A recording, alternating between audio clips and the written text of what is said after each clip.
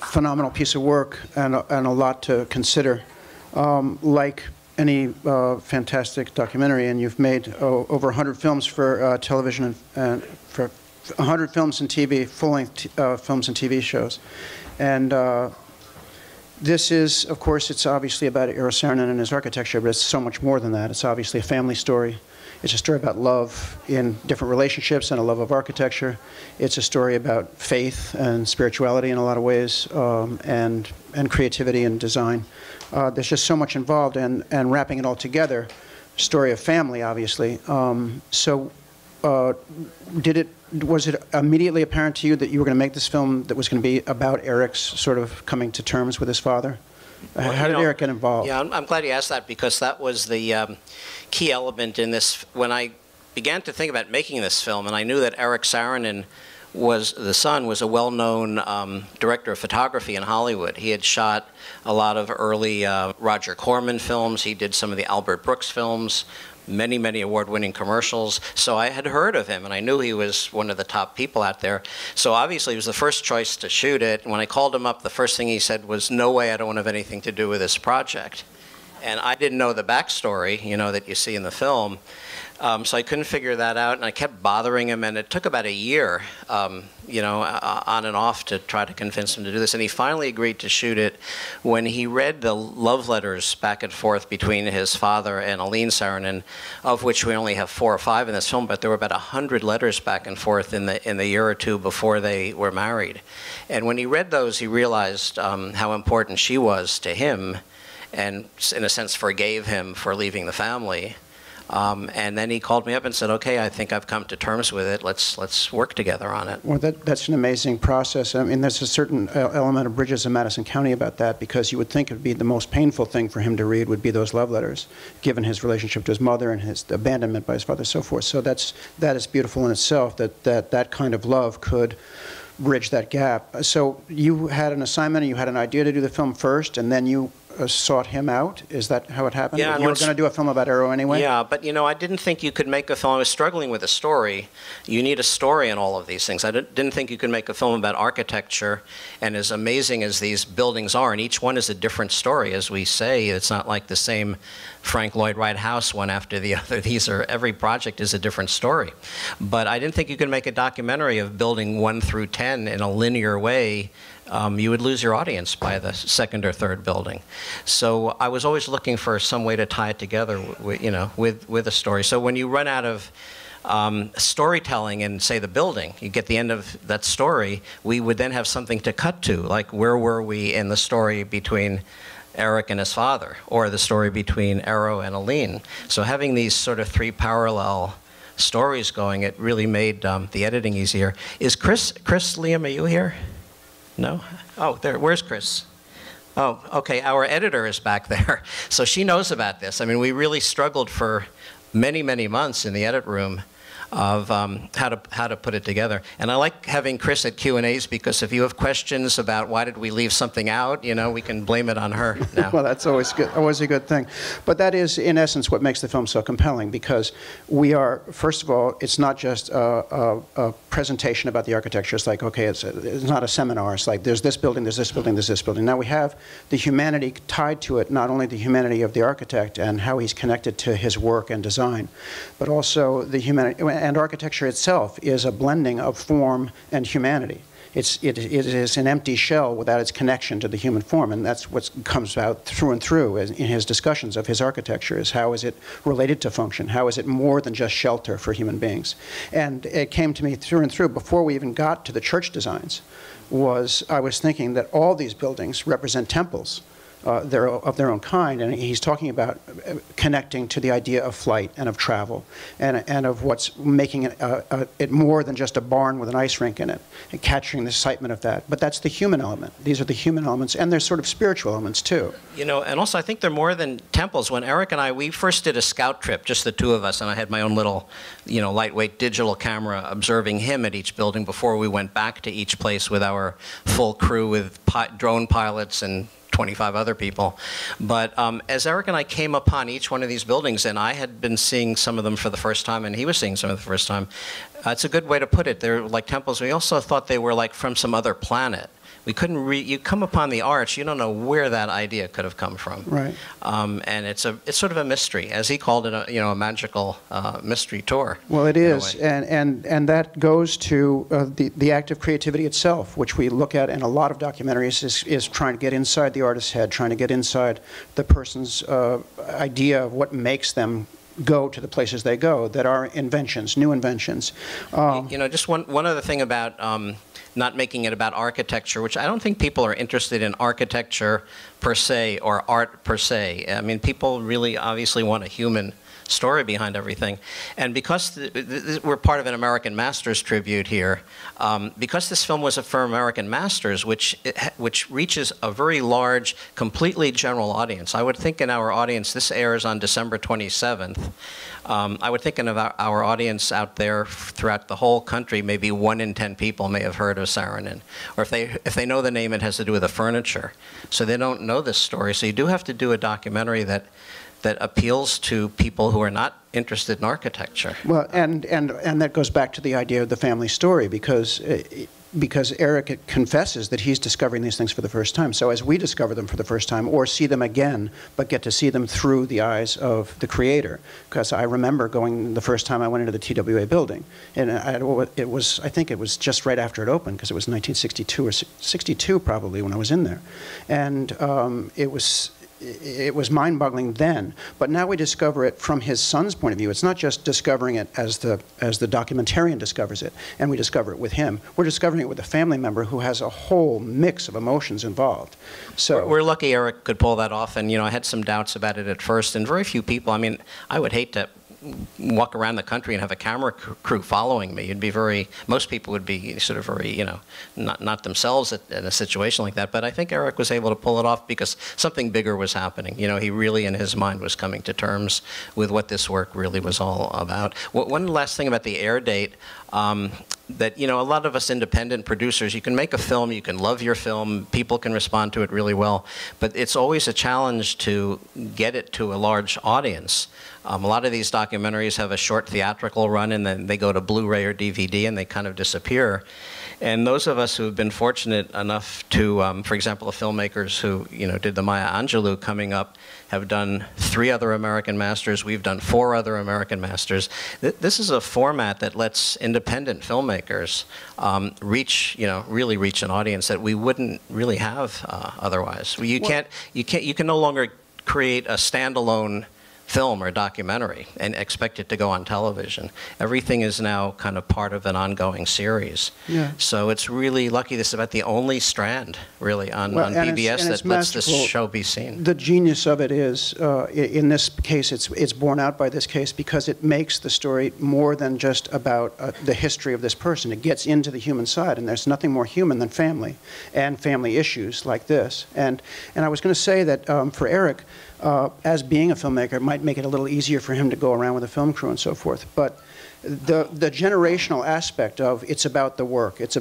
for Elio, for Eero. And in this essence, in this matter, by Eric being able to do work on this project and be a person in the Saarinen family it's all about the work, and now he's doing work on his father's work.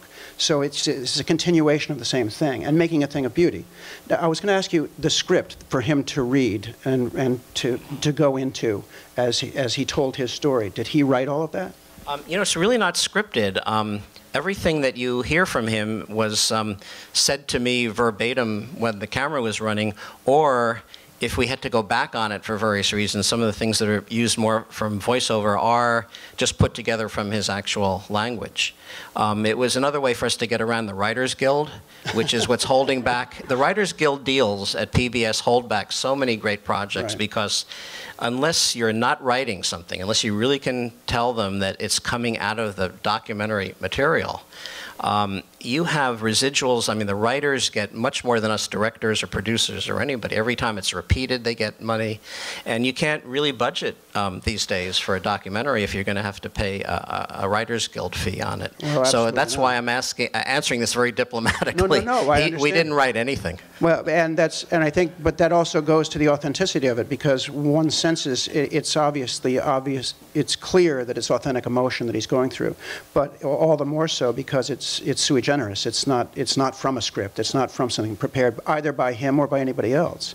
So that's a beautiful thing. I wanted to mention also the choice of music. Okay. Fantastic. Moby, yeah. So how did that come about? You know, I had known, those of us who go back to the 70s, 80s, and 90s probably know Moby. Do people in this audience know the music of Moby? Yeah, younger kids don't. When I've talked to some millennials, they don't have a clue who he was, but he was a very popular electronic composer in the 80s and 90s. And I had read about him, and some must have stuck in my mind, but years ago I read that he loved architecture. He felt his music had a lot to do with architecture, and he was very fond of Eero Saarinen. So when we began to think about how to do the music for this film, I began to listen to, Moby has hundreds of albums out there, and it took a long time. Actually, my daughter, who's here, helped me. She was in the music business. Tanya helped.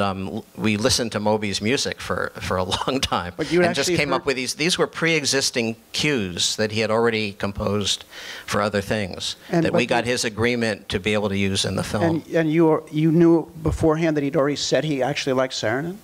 Yeah, I read that somewhere in a piece about Moby. Because it was a perfect blend because of Moby's own futuristic kind of sort of spiritual curve to his music that just so completely married to this. So that's another kind of genius. Some of it was composed. Sometimes we would end a Moby song and start another one, and there wouldn't be the right transition. Or Moby actually didn't have endings. Everything just faded out into infinity all the time, and we needed some endings. So we did have a really wonderful composer, Christopher Reef, who's out in Los Angeles, who kind of did some of the transitional pieces in there. But basically 90% of it is Moby. But that's interesting that you say that he doesn't have endings, that they kind of trail off into infinity, because that's a lot of what the forms that Saarinen's creating are doing the same thing. So that's another way that they blend perfectly. You know, I think music is a huge part of these types of projects. I'm not somebody who's done films with a lot of interviews in them. In this film, there are interviews. We needed some transitionals. We needed somebody to say Detroit was the center of the design world. But maybe out of this 68 minutes, maybe 2 or 3 minutes are interviews on camera, which I think slows everything down when you do documentaries. So we tried to rely, and this was an ideal time to do it, I think. It doesn't always work, but we really tried to rely on the impact of visuals and music. I wish there was actually less talking in this film. If we would have had another 20 minutes in running time, I'd let some of these beautiful drone shots that Eric created just play out, because we're cutting out of them when something else amazing is about to happen, which you don't see in the film.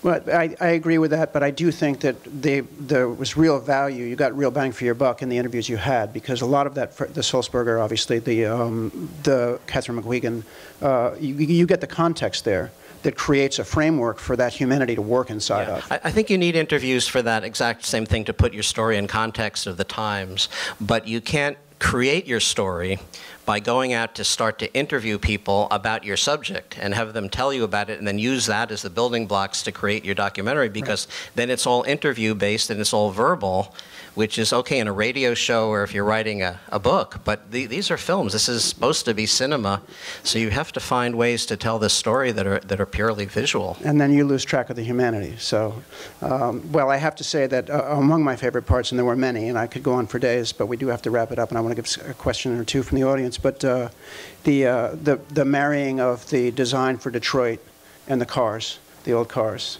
and looking at that, it was fantastic. That view of the 50s, and that view of the future that we had, and how it put together. And the other fascinating thing was all those projects that were not finished when he died, and that Aileen finished. Or saw through. I mean, I don't want the film to be misleading in that she actually finished the design work. She wasn't. She was incredibly supportive of Eero Saarinen, but she wasn't an architect. She wasn't even a creative person. She was a brilliant journalist. So, but what happens? I was trained as an architect. I got my degree from Cornell. I got my master's from Yale. I never went into it because I never thought you could make a living as an architect. And not that you, I know we have architects here, and I admire architects tremendously because I know how hard it is to do, but not that documentary filmmaking is a great way to make a living either. Not journalism either. But the one thing I do know about architecture is once designs are finished, buildings in many cases turn out differently unless the architect is on site, is on top of that every day, so materials don't get changed, colors don't get changed, sometimes spaces get changed. And Aline really did that. I mean, she made sure that these buildings were designed the way he wanted them to be. And I think if you took her out of the Eero Saarinen equation, I don't think we'd have exactly the same buildings out there today. Exactly. So I think we have time for maybe 1, 2 questions from the audience. Anybody want to have a question? Because I'll just keep talking to him if you don't. You know, that's fine. Wait, up here. Lily, yeah. The sculptress. Yeah, I mean, I wish we could have done more with her, and Eric kept pushing. You know, Eric had some very strong ideas about this film, as you can imagine, and one of the ones that I really had to listen to and took very seriously was the importance of his mother's influence on Eric, on Eero Saarinen, because as you can see, that work is phenomenal, and she did hundreds of pieces, which are all gone now. Nobody seems to know where the sculpture of Lily Saarinen is. It'd be a wonderful project to try to find those pieces somewhere. But she, you know, I think we said in the film she was depressed. She never saw him. The divorce was very difficult. Took a year or so. Eric told me she was ill. She wasn't capable of bringing up her family. So she died several years after Eero did. And the son that the other question that comes up is what happened to the son Eames that Eero and Aline had, who we didn't have in the film because he had some developmental problems as he grew up, and the Saarinen family, Eric and his sister, asked me not to bring him into this because he wasn't quite together on what the story was all about. I do think it was beautifully tied together. Her sculptural forms, you could see them echoed in a lot of his work. So I mean that was brought to bear, and his sculptural background himself. But she did open him up to certain things, and as he pointed out in the film, that she came at the right time, as did Aline. Yeah, and it's a story where two very, very important women are behind that. The results, really, in a way. I also wanted to do as much as I could with Aline, because when we first started to look at all these black and white photos we had to work with, hundreds of them from the Yale archive, from the Smithsonian, from Cranbrook, it's all guys. There are all these guys with white shirts, thin black ties, smoking cigarettes, and it's in every picture. All you saw were men. Yeah. So I'm thinking there's got to be a woman in this story somewhere. And the more we looked into the role that Aline played, and by reading these letters, as a matter of fact, all these letters are online. I guess you go to Smithsonian.gov. And you can look up the Aline Saarinen letters because her whole archives are there. And it makes an amazing story, just these letters. And Kathleen McQuiggan, who's in the film, who is now the editor of Architectural Record, is writing a book called The Architecture of Love, which is just going to be about that relationship. Well, and his love of the architecture, his love of his wife, his love of everything. It's a beautiful story. And, oh, wait a minute, we have one other question right here.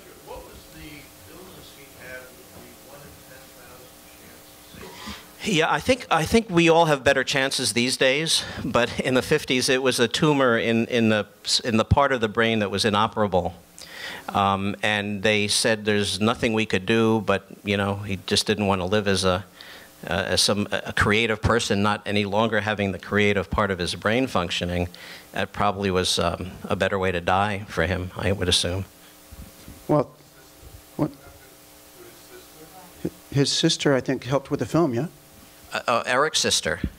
Yeah, Susan Saarinen is a very important part of the Saarinen legacy.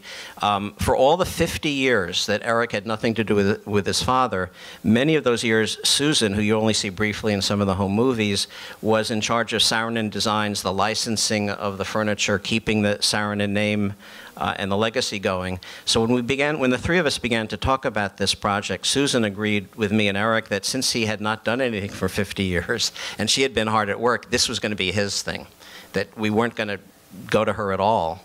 and let Eric tell this story as a way to, you know, and again, come to terms with all those missing years. And she was very gracious and sort of agreed with that this was going to be Eric's story and not hers in any way. Thank you very much. Thank you.